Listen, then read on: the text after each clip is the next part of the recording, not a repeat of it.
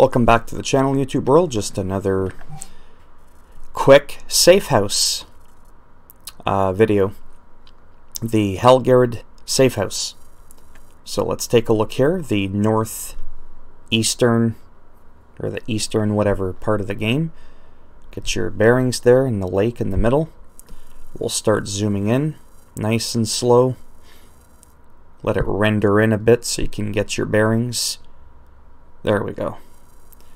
It's basically just northeast of Stills John settlement. Okay, so right here, put your waypoint cursor there, and again, I always say this. When you're a distance away, a good distance away, you'll be able to see, as usual, your Safehouse marker on your compass. So just follow that, and it is a church. And that's pretty much it. So if you liked the video, give it a thumbs up. If you don't like the video, give it a thumbs down.